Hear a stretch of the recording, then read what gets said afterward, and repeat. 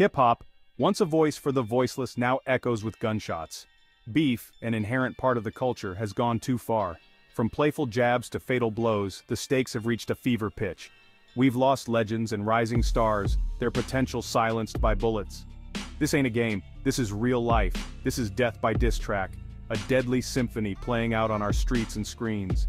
It's time we face the music.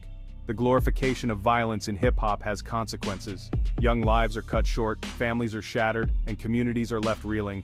We must acknowledge the pain, the fear, and the urgent need for change. This ain't about censorship, it's about responsibility, about protecting our own. Drill music, raw and uncompromising, emerged as the soundtrack of the streets. Its gritty realism resonated with a generation grappling with poverty, violence, and systemic oppression. From Chicago to Brooklyn, London to Melbourne, drill's infectious beats and unflinching lyrics spread like wildfire. But with its rise came a dark side. Drill often blurred the lines between art and reality, boasting about real-life violence and territorial disputes. Lyrics became taunts, diss tracks turned into hit lists, and the streets became stages for deadly rivalries. This ain't about judging a genre. It's about understanding the context, the environment that birthed this raw, unfiltered sound. It's about recognizing the desperation, the lack of opportunity, the feeling of being trapped. Drill is a reflection of a harsh reality, a cry for help disguised as aggressive anthems. The names are etched in our minds, a grim reminder of the human cost of these feuds. Tupac, Biggie, Nipsey Hussle, XXXTentacion, Pop Smoke, King Von. Each loss sent shockwaves through the hip-hop community and beyond, leaving behind a void filled with grief and unanswered questions. These weren't just artists. They were sons, brothers, fathers, friends.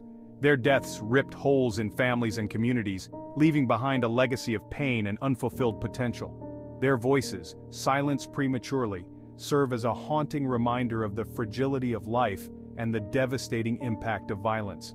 We remember their music, their impact, their dreams, but we also remember the violence that cut their lives short. The pain of their absence is a constant reminder of the urgent need for peace. We must break the cycle, honor their memory by creating a world where their deaths are not in vain. Chicago, a city steeped in musical history, has become synonymous with drill and its deadly consequences. The streets are battlegrounds, and the body count continues to rise. Lil Durk, a prominent voice from the city, carries the weight of this tragedy on his shoulders. He's lost friends, collaborators, and rivals, the pain etched on his face. His story is not unique. It's a shared narrative in cities across America where poverty, lack of opportunity, and systemic racism fuel a cycle of violence. Young black men are disproportionately affected, their lives treated as expendable. This ain't just about gang violence, it's about a system that has failed these communities, leaving them vulnerable and desperate. It's about the lack of resources, the absence of hope, the feeling of being invisible. We must address the root causes, invest in these communities, and offer real opportunities for change. The media, often accused of profiting from tragedy, plays a dangerous game. Headlines scream about the latest beef, social media amplifies the drama, and speculation runs rampant. Clicks equal revenue, and the thirst for sensationalism often overshadows the human cost. Instead of promoting understanding and seeking solutions, the media often fuels the fire. Rivalries are sensationalized, diss tracks are dissected for hidden meanings, and every Instagram post becomes potential evidence. This relentless focus on conflict only exacerbates tensions, pushing artists further into a corner. We need responsible reporting, journalism that sheds light on the complexities of these situations without contributing to the problem. We need platforms that prioritize peace over profit, truth over titillation.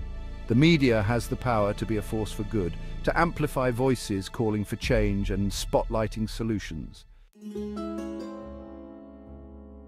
The commodification of tragedy is a disturbing trend. T-shirts with the faces of deceased rappers become fashion statements. Albums released posthumously become morbid collector's items.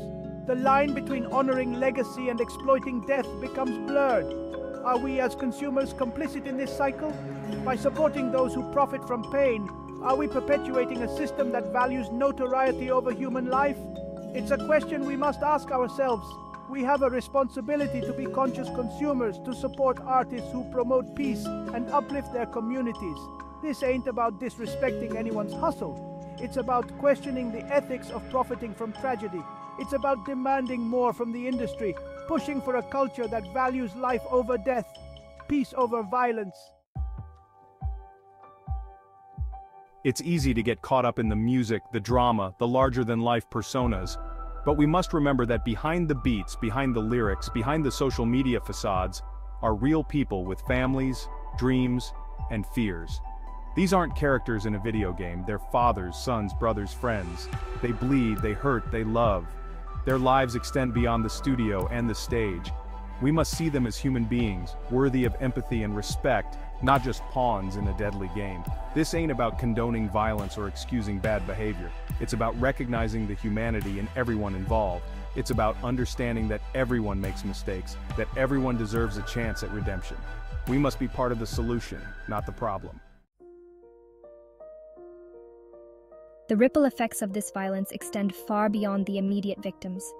Children are left fatherless, robbed of their innocence, and forced to grapple with unimaginable loss. They grow up in the shadow of tragedy, carrying the weight of their parents' legacies and the trauma of their absence. These children are the hidden victims, their pain often overlooked in the sensationalized narratives. They deserve our attention, our support, and our commitment to breaking the cycle of violence. We must create a world where they can heal, thrive, and reach their full potential. This ain't just about statistics or headlines. It's about real lives shattered, futures uncertain. We must be their advocates, their protectors, their champions. We must invest in their futures, provide them with opportunities, and show them a different path. The time for talk is over. We need action. We need a collective effort to address the root causes of this violence, poverty, lack of opportunity, systemic racism, and the glorification of violence in media. This requires a multi-pronged approach involving communities, artists, industry leaders, and policymakers. We need to invest in underserved communities, providing access to quality education, job training, mental health services, and conflict resolution programs. We need to support organizations working on the ground, those who understand the complexities of these situations and are dedicated to finding solutions. This ain't a quick fix. It's a long-term commitment to change. We must be willing to listen, to learn, to challenge our own biases, and to work together to create a better future for our children. Hip-hop artists have a platform, a voice that reaches millions. They have the power to influence, to inspire, to affect change. We need more artists to use their platforms to promote peace, to speak out against violence, to advocate for their communities. We need role models who embody positive values, who demonstrate that there's another way, a better way. We need artists who use their creativity to heal, to uplift, to empower. We need their voices to drown out the noise of violence and hate. This ain't about silencing anyone, it's about amplifying the voices of peace. It's about promoting a culture of respect, understanding, and conflict resolution. We need artists to lead the way, to show the world that hip-hop can be a force for good. The violence must stop. We cannot afford to lose another life, another talent, another future. We must choose hope over hate, love over fear, unity over division. We must stand together as a community and demand better for ourselves, for our children, for the future of hip-hop. Let us honor the memory of those we've lost by creating a world where their deaths are not in vain.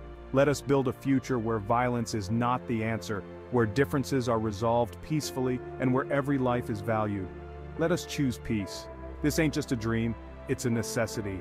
Our survival depends on it. Let's make it happen.